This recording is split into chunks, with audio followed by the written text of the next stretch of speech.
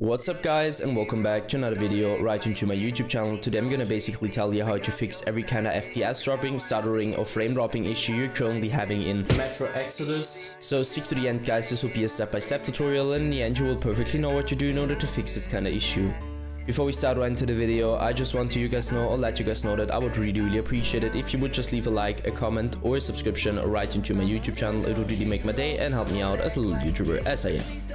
Especially subscribing would be such a big support for me guys. You would support my work here on YouTube a little bit, and I'm gonna really be thankful for that, and I'm gonna thank you for that. So anyways, I would just say let's get right started.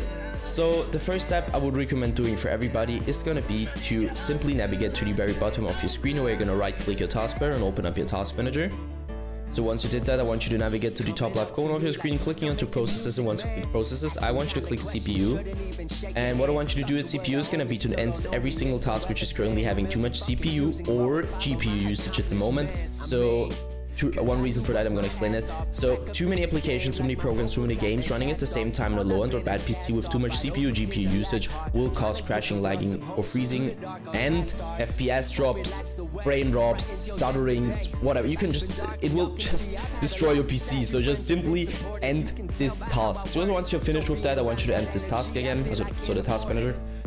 Afterwards, navigate to the bottom left corner, click on the Windows symbol, open up your settings, hit gaming, so this one, and I want you to stick around the Xbox game bar, where I obviously want you to turn this off because the Xbox game bar doesn't really come with any benefit besides impacting your performance really bad. So just simply turn this off. Afterwards, hit captures, and once you hit captures, we'll load a little bit.